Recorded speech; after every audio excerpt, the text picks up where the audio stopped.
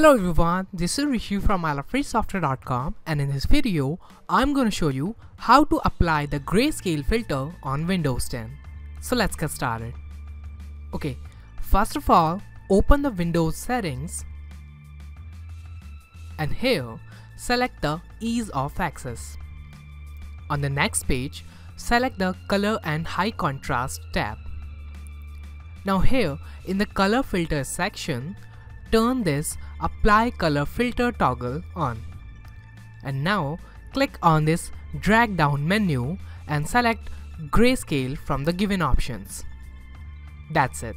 Here you can see that Grayscale effect has been applied on the desktop screen.